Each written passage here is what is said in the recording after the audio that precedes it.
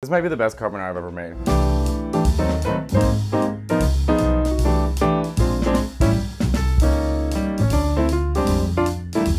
Okay, so today is a very special episode. I'm wearing basically my Simpsons outfit, like the shirt I got recognized in the most. I haven't worn it in a long time. But today we are celebrating the fact that we have reached our 1,000,000th subscriber. So congratulations, Chris. Thank you so much. Me, and thanks to you. So we thought it might be a really good idea to just go back to the very first video that we made together, which was carbonara, and just do another version of carbonara. I mean, basically the same version, except this time we're gonna use mezze rigatoni. That's our nice celebratory meal, because it's my favorite meal and I have not had it in a long time. Today we're making the real carbonara.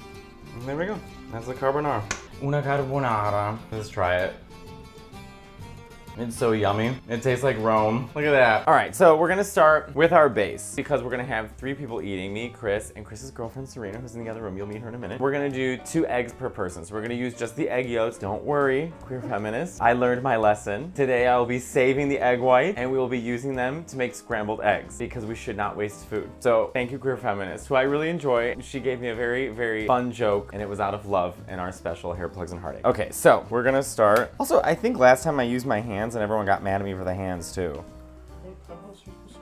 I don't know, the way I'm doing it now, I guess. But my mom always used hands and you just kind of do what your mom does. I'm really risking it here, okay. I feel like even in the past year, carbonara has become such a popular dish. Okay, but this one I'm gonna have to use my hands because mistakes were made and I still don't really know how to crack shells. This is so disgusting, I feel like I'm a Ghostbuster. I really do think like 2 eggs per person is like the best way to go. I realize now after for so long of making carbonara and watching so many people make carbonara that it just really comes down to preference. I guess if you wanted to add an extra egg, you could, but you don't need to because you're gonna be using all that pecorino and pasta water. There we go. There's our 6 eggs. And I'm going to put the egg whites away so that I can cook them in a little bit. I'm acting like I've never been on film before. What's wrong with me? Okay, we'll just put these over here. That looks disgusting. This looks like an OnlyFans after. So we have our eggs. I don't know if that's a good way to. And now we have mixed in some pecorino romano and grana padano. That's what Luciano does, and we're following Luciano because that's my favorite carbonara. So we're just gonna add in here. So the ingredients we're gonna use today, we're gonna have pepper, pecorino romano, grana padano. We're going to use some salt. We're going to use today dry pasta, mezze rigatoni. And then we're gonna have our guanciale, and we're gonna have eggs. And that's it. You know what? I'm gonna put all of it in. Why not? 1,000,000 subscribers. Can you believe that you and I got to 1,000,000 subscribers? Crazy. That's crazy. How many did we start with? 4,000. We started with 4,000 for my stupid Fortnite videos that no one liked. And then Chris and I decided we were gonna work together. I met Chris through our friend Luniverse, Sam, who's a great painter and has a YouTube channel. And I was like, I saw his work and I was like, oh my God, that would be great. So we started doing some small pieces together for Instagram. And then finally I was talking to Mark Gagon from the Andrew Schultz show and he was like, you just need to get someone that you can work with. And I was like, oh, I'll just ask Chris. And then we made this little partnership. And I think in a year and a half, we went from 4,000 subscribers now to 1,000,000. And it's been fun. I mean, the only problem with all of it is that Nick got involved.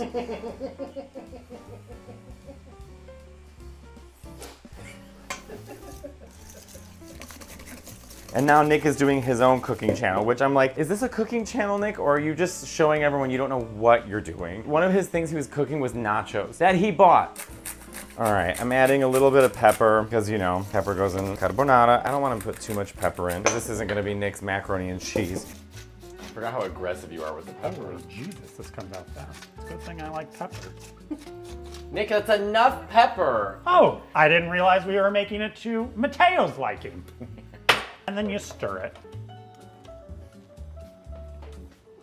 And I think it's great. A little peppery.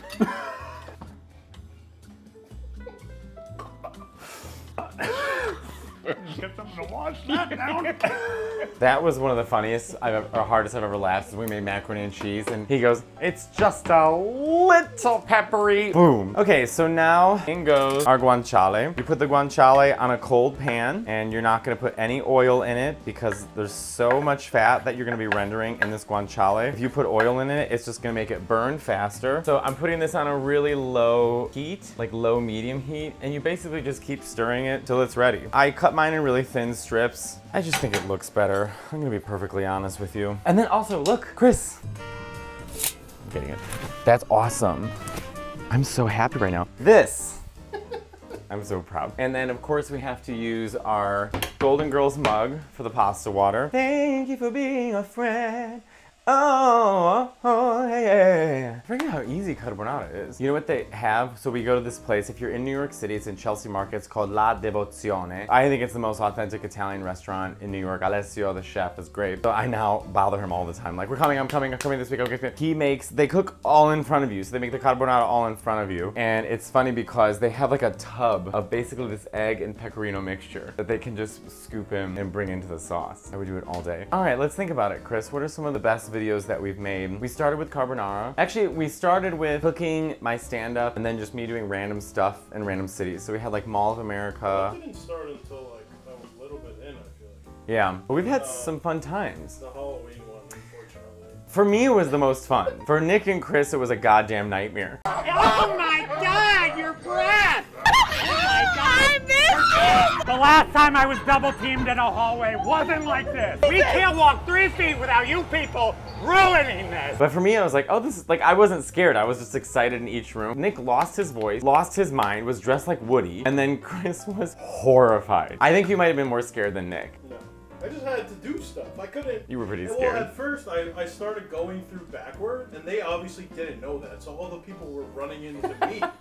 And then I was like, all right, I'm going behind you guys. You're like, Chris, you have to go first. I was like, I'm not doing it. What he would do at the same time, he would yell at people and then make jokes and then yell again. So I was like, what are we doing? Okay, so now we see our guanciale. So as you can see, it's starting to become translucent. That's just the fat part. What are you looking for? Basically, I mean, you don't want it to be so crispy that you're gonna break your tooth on it, because you honestly could get it that crispy. I don't like mine chewy either. So I liked mine to have just like a nice bite to it, almost like al dente in a way. But I'll show you, when it starts to become like orange and deep red, that's when you know that it's pretty much done. And then what you're gonna do is you're gonna put it on a plate with some paper towel, but you're gonna take some of the oil first, and you're gonna bring the oil into your cheese and egg mix, the base, because you wanna keep that flavor. This should be a very, I guess like a smokier flavor. But honestly, I also think if you're not cutting it in cubes, you get to control more of how it's cooking. So I can see like where it's translucent, I can see which ones I have to cook more. They all cook pretty evenly. Also, to be honest with you, it just looks nicer. Our pasta water is starting to boil. It said 9 to 11 minutes. Let's put on 9 minutes. Salt the water. You don't have to salt the water too much. I'm using a little less water because I want to make sure that the starch of the water is thicker so I can use it for the base. What's your favorite thing to cook? Probably carbonara. You know what actually is my favorite thing to cook? Would be, for 3 people, I'm gonna use 3/4 of a bag. Maybe even a little less. I think that should be enough, right? That one extra one, I really needed it. I would say a matriciana is really fun to cook because it's a lot more forgiving. Cacio e pepe and carbonara are not forgiving. I mean, you have to get everything done kind of right. A matriciana, you can cook the guanciale and then put in your red sauce and let it cook. Like, it doesn't have to be so like, the tomato sauce, it makes it more forgiving. It's just the fact that you have eggs and you don't want the eggs to curdle. Is that the right word that I'm looking for? Scrambled. You don't want scrambled eggs. Now you can see some of these are already getting like a nice orangey-ness to them. I guess while we're waiting, we can call Nick and see which is Nick's favorite episode he's done with us. The first thing we did with Nick taught us how he made his pasta with red sauce. It's 5 o'clock. Where is he? What is he doing? He's doing nothing. Oh my God. Okay, so let's see.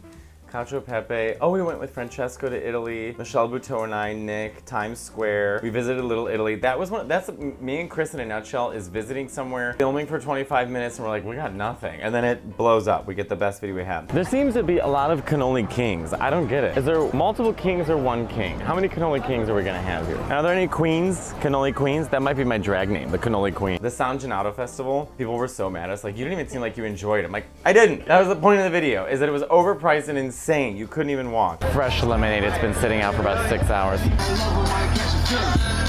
Fucking dragon just walked by us. Jesus Christ. Spirit Halloween. That was a good one. Wait a minute. Look at this. That's creepy. It already has the face in it. Ew. This is kind of hot. If I walked into some guy's house and he was wearing this, I'd be like, I could do it. Oh, Matteo Lane Visits Italy was, I think, like, that's my favorite one too. It was so artistic. Chris killed it. It feels nice to have like a home and a group of people that you care about that are here.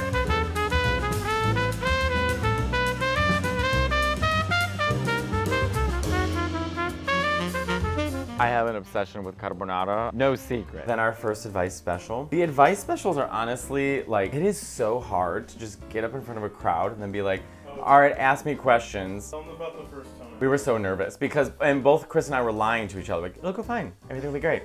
It'll be fine. It'll be great. And then afterwards, we were so relieved. Everyone's like, great job. And both of us were like, we did it. We did it, Joe. Like, we were so nervous about it. But this looks pretty good. I mean, we're pretty much there. Done. Let me let it cook a little longer because I don't want it to get too, and poor Rodrigo, he's like, can you save me some? I'm like, no, you have to eat carbonara right away. I have to go to work. I'm like, I'll make you some later. All right, I'm just gonna bring some of this in here because I think the oil, a lot of people do this actually. I mean, this is a very common step. Now let's mix it in. Look at this. This is what our finished guanciale looks like. So you can see it's nice, has a nice orangey redness to it. It's perfect, Chris. It's hot. I just want to remind queer feminists that we have our egg whites right there, and also remind other gays to go get checked. I mean, honestly, the most work is the advice specials, but it's something that we're doing quarterly. We have another one coming out in the spring that we already filmed. It's in the can. It's almost there, but I mean, I would take it as al dente it is now, but I'm gonna give it another minute. I am gonna take the pasta water though. You know what, let me just put a little bit of the pasta water in here just to get it going. This helps it make the eggs not scramble, basically. That starch from the pasta water. But I don't want it to be too thinned out. I just want just a little bit. This is perfect. That's the perfect consistency. Try one more, because I think this is gonna be done. And we get to try our new strainer. I think that's ready. Okay.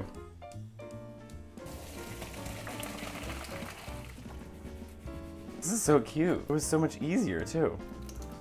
Now we mix it in, and there you have it. If it's too thick, no gays ever said that. If it's too thick, then you can just bring in some pasta water. But I think this is like the perfect consistency. Oh yeah, that's good. Can't even get it up. The amount of dick references I've made the past hour. All right, then we're gonna bring in our guanciale.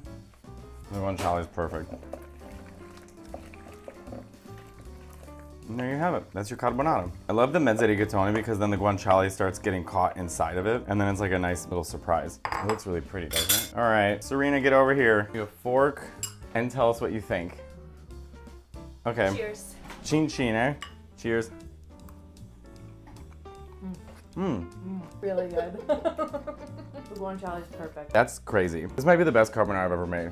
It's so good. Oh my god. Chris, you want some? Oh my god. We nailed it today. Chris. Well, this has been our millionth subscriber video. Thank you to everyone. We've had a really fun time making these videos, and thanks for all the nice things you've said. And yeah, this carbonara is really fucking good. Due to the amount of attention we received after I threw out the egg white, this video to finish our carbonara is for queer feminists. So here are our ingredients. I have some butter, and I have some egg whites. Let's begin. Now, this is a very ancient recipe from muscle gays. See, once the butter melts, then you can put in the egg white. And then we pour in our egg whites. Oh, we don't want that shell. Hold on. No, we don't want the, no, we don't, we're making it worse. No. How beautiful that is. And then so you can see where the, isn't this gorgeous? If presented to a doctor, they would say, you need antibiotic. Chris, look at this. This looks like ectoplasm. Oh, this looks saving lives.